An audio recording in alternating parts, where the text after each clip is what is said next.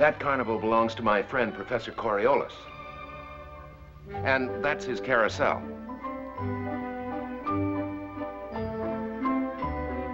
Oh, Professor.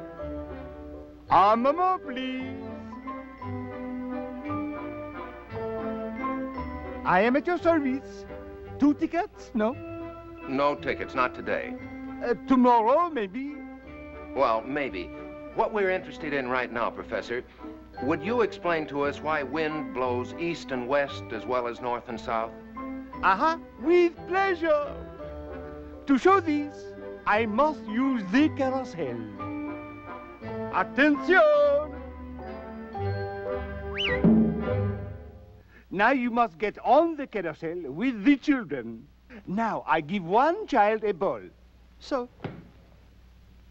easy, no? But see what happens when I start the carousel.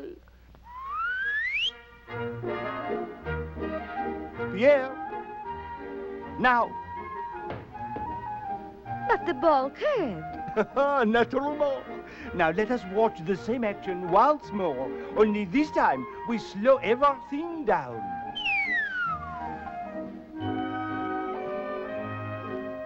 Missed again. You see? It did curve. Aha! You think so? Come, we find out. But this time we must get off the happy-go-round. Now we observe the exact same throw once more. Pierre, whoop! It never curved at all, did it? I don't believe it. What happens is I show you very, very slow. The catcher is moving with the carousel. So the ball missed him. But remember, when you were on the carousel, it looked like this.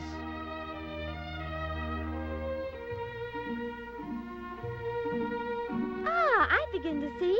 When you're on the carousel, it seems to curve. When you're off it, it doesn't. That's right, that's right. And now I take you to the biggest carousel of all, the spinning earth.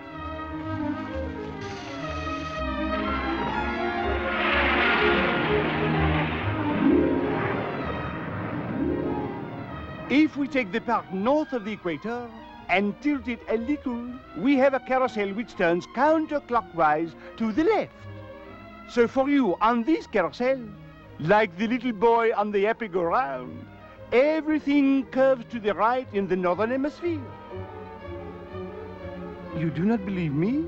Eh bien, suppose, please, that I am on the North Pole.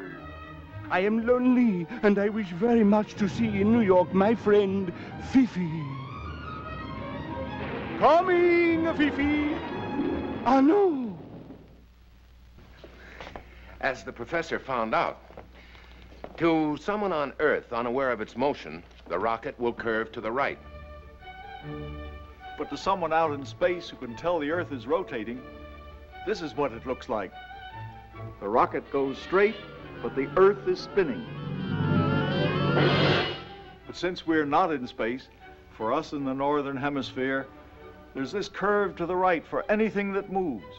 Gunners must adjust for this apparent curve. Transatlantic planes would get lost if their navigators didn't correct for the effect.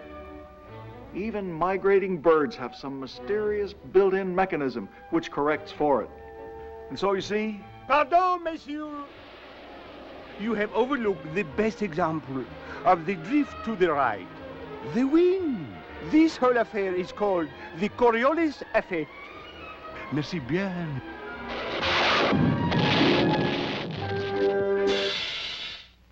I trust I have made all this quite clear. Au revoir, mes amis.